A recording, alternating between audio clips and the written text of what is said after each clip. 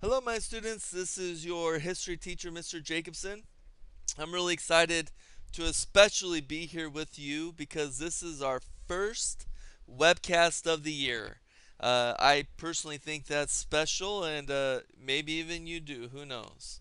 But I'm really excited to be here with you. We're going to talk about early humans today. I broke it up into part one and part two.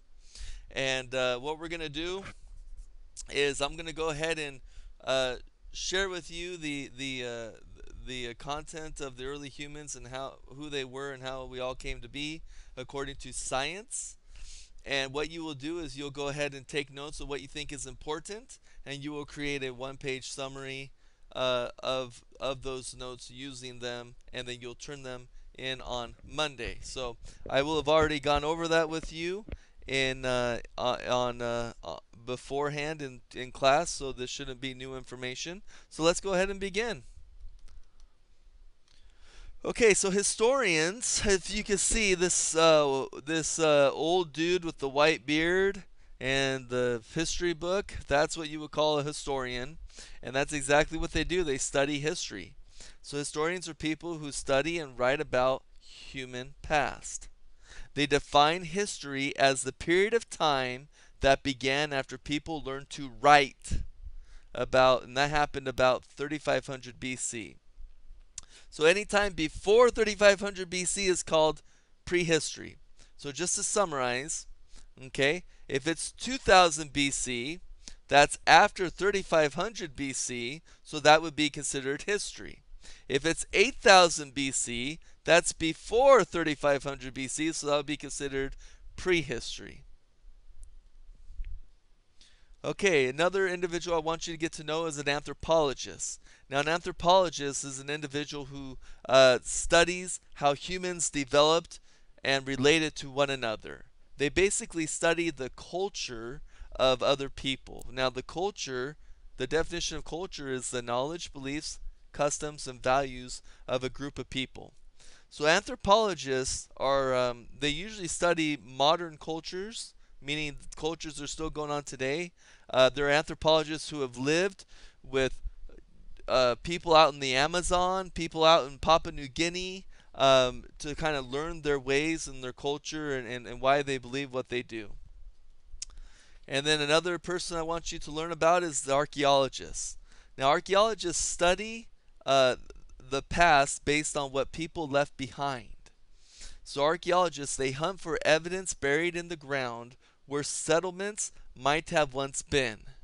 And what are they doing? They're searching, they're digging, they're searching for fossils and artifacts of things that people have left behind. So what's a fossil? A fossil is a part or imprint of something that was once alive. So you got bones, footprints preserved in rocks are examples of fossils. Also, you can have a plant that was embedded in some mud and rock and that became fossilized. And as you can see here over in the picture here, we have a fossil of what it looks to be a prehistoric animal of some kind. And artifacts. So what are artifacts? Artifacts are objects created by and used by humans. This includes coins, arrowheads, tools, toys, and pottery. So an artifact is anything that was created by a human long ago. So to give an example, if you picked up a rock from 8000 BC, that's not an artifact. However, if in 8000 BC there was a human that picked it up and then started rubbing it in a way that he made a sharp edge on the rock so he could use that to cut things with, then that would be an artifact because that rock was altered by humans to become a tool. Does this make sense? Okay, so weapons can be tools because those are things that you had to make with your hands and create and construct, so that becomes an artifact. Okay, so all these things here you see, they're artifacts. Most of these things are found in the ground because they lived so long ago. The ground and dust cover it up, and eventually it gets way underneath the earth, and the only way to find it would be to dig. So that's what archaeologists do a lot. They like to dig. Okay, so we're going to go to part two now. And in part two, we're going to talk about Lucy. Now, Lucy was discovered by a man named Donald Johansen. Lucy is what you would call a hominid. And what does that mean? She lived about 2 million years ago, and she was small, and she walked on two legs. Now, walking on two legs was a really key step in human development. And again, I'm going to go over the scientific method about how humans came to be. Okay, so this is a Lucy here. This is all that was found of her. So it's, I don't know, it looks like we're probably got about maybe 65, 70% of her.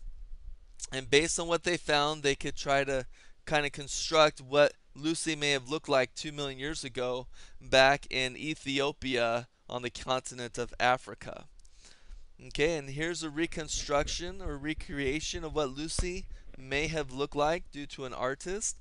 As you can see, she's walking on two legs. She does not have to use her knuckles to drag on the ground to support herself like gorillas or like chimpanzees have to do.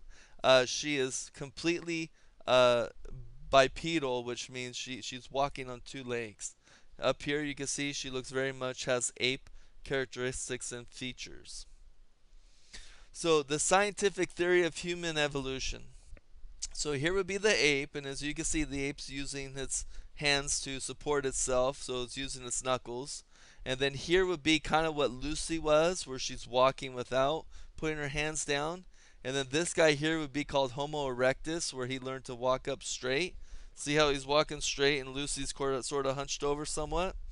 This guy would be a Neanderthal. Okay, you probably learned about them back in the fourth grade or so. And then this person would be what we call a human. This is what we would all what we're all characteristic as. It's called a Homo sapien. Okay, so once humans developed, it entered into the Paleolithic or Old Stone Age. Okay, this period received its name due to the hunters and gatherers that used stone tools and weapons for killing animals. So once Homo sapiens or humans were able to create weapons, they create them out of stone to defend themselves, to kill, to eat and sustain their life. And we call that the Paleolithic or Old Stone Age. So men would go hunt and women would stay near the camp and they would gather edible plants and berries. So they had two very distinct roles, but two very important roles at the same time. At first, hunters used clubs and drove animals off cliffs to try to kill them, but later they got smarter and they figured out how to make spears and traps and bow and arrows and got better at hunting so that they could sustain themselves with more food to preserve their life. They also learned to make fire by rubbing two sticks together, and that was very important to their survival, especially because we're going to talk about the Ice Age. If they didn't have fire, they would have died in the Ice Age. It's just been too cold. So that was a very key ingredient for surviving. So the Ice Age began about 100,000 BC and ended around 8,000 BC. So Ice Age was around for a very long time, 100,000 BC to 800 to 8,000 BC. Now during the Ice Age, huge sheets of ice covered the earth. Many areas that are now underwater were dry land. So I want you to think about that. So many areas that were underwater were dry land during the Ice Age. That's why we have this theory called the land bridge theory. And this is Russia, and this is Alaska, and they have this small area where it's just covered with water now. But back then, you see all this orange here? This was also land in the Ice Age because the water level dropped. And so land was revealed more. So we have a lot of people during this time crossing over from Alaska to Siberia during this time. So people are migrating to different continents at this moment. So then after the Ice Age, we kind of get into the Neolithic era that's called the New Stone Age. It began around 8,000 BC.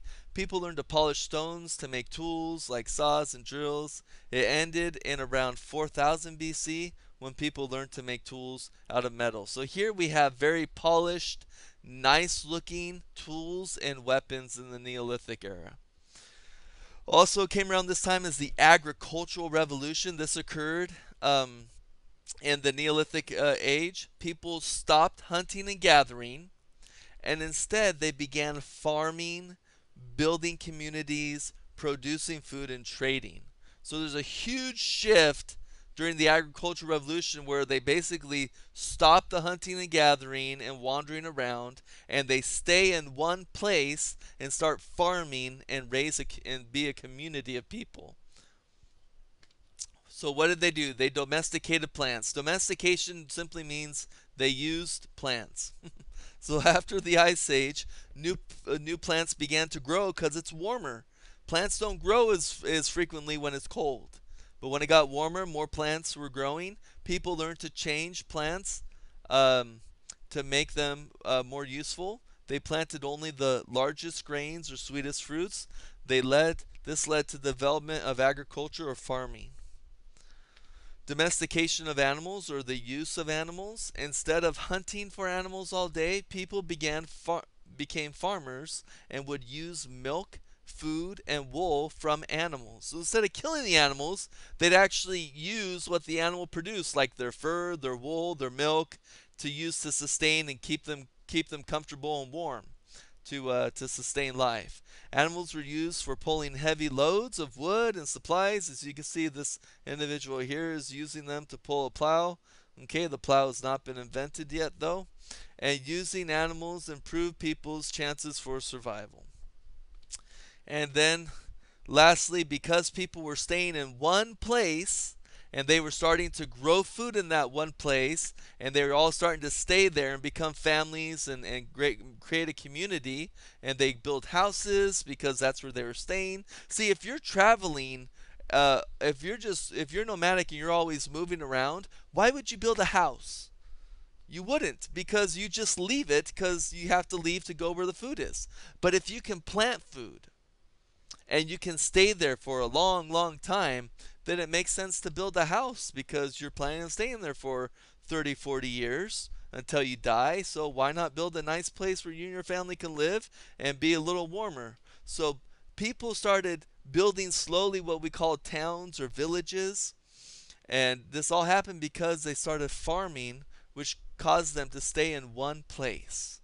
And so at the end here, we have small towns and villages starting to happen. And also, people are trading because now they have farm food. And because they have farm food, if they have a lot, then they can trade with other people and get other really yummy things as well. So that's it for the lesson today. So go ahead and write your one-page summary. If there are any questions, I'll be happy to answer your questions. You can email me. It's on the syllabus. And I look forward to seeing you on Monday. Thank you very much. Bye-bye.